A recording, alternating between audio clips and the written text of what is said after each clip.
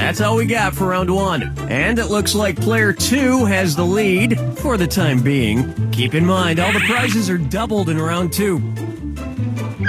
And keep in mind, the wrong answer of the game is still out there waiting for you. Well, no time like the present.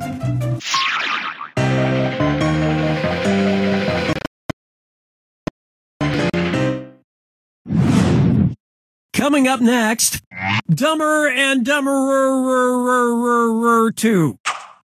So there's Dumb and Dumber, and then there was Dumb and Dumberer, and then Dumb and Dumber 2. Makes perfect sense. Now, going back a few decades, there was The Odd Couple and The Odd Couple 2. So, if another remake of The Odd Couple used the superlative adjective, it would be called the blank couple. Odd, odder, oddest, or odderest.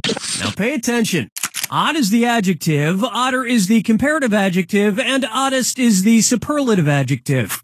But of course, everyone who made the original Odd Couple movies is dead, which means it's the perfect time for Rob Schneider to swoop in and revitalize the franchise. Players 1, 2, and 3? No, but speaking of otter, get it? You just won the greatest hits of the San Francisco Otter Choir. Hailed as one of the top 3 otter choirs in the world, the San Francisco Otter Choir will astound you with their covers of Little Red Corvette and The Wreck of the Edmund Fitzgerald. This wrong answer of the game comes with a bundle of cash worth $8,000. Congratulations. Question 7.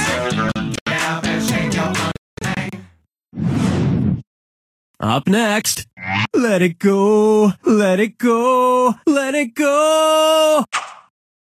At which temperature would Olaf from the movie Frozen melt and die? 30 degrees Kelvin, 30 degrees Fahrenheit, 30 degrees Celsius, or 30 degrees Rankine? He's a Player 3, where's that screw going? Player 2, you've been screwed. You got 5 seconds.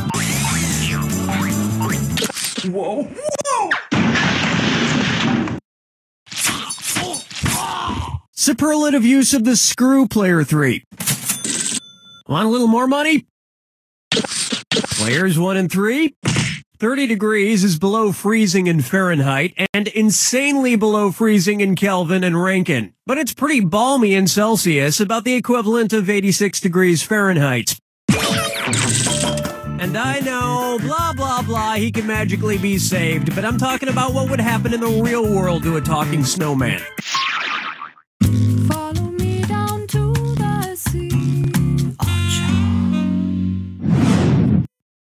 Pucker up for Kangaroo, Peanut, Albert Einstein, or Uranus. Kangaroo, peanut, Albert Einstein, or Uranus. First spotted in 1879. Kangaroo, Peanuts, Albert Einstein. Players 1, 2, and 3. Albert Einstein was first spotted in 1879, the year he was born, probably by a midwife or something, over a century after Uranus was discovered and even longer after kangaroos and peanuts. I've heard baby Einstein cried a lot because he left behind some important equations on the uterine wall.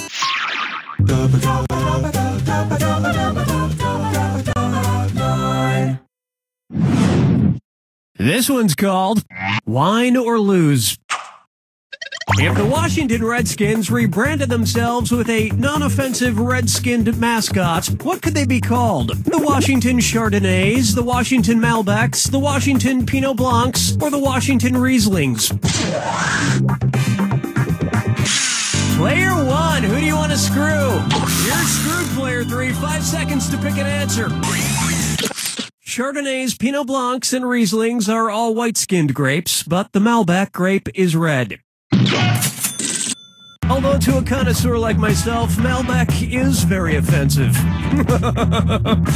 Oh yes, I do say that was quite a burn. Well, Player 1, looks like your plan backfired.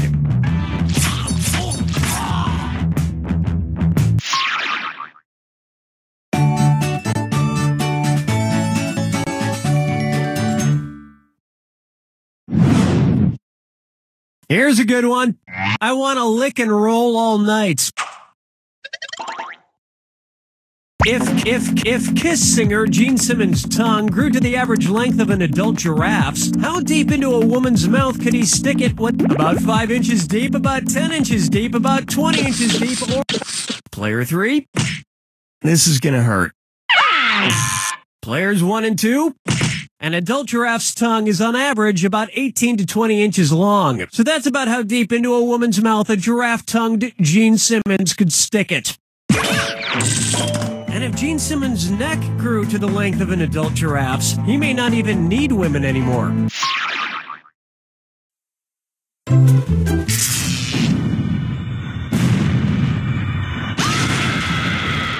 Brace yourself for the attack. When you see 2 clues that match, press your A button. 2,000 big ones if you're right, 2,000 gone if you're wrong. And one more thing. Remember the clue. It's gotta be a match that fits this clue. Your house is made of what? What materials are their houses made from? Good luck.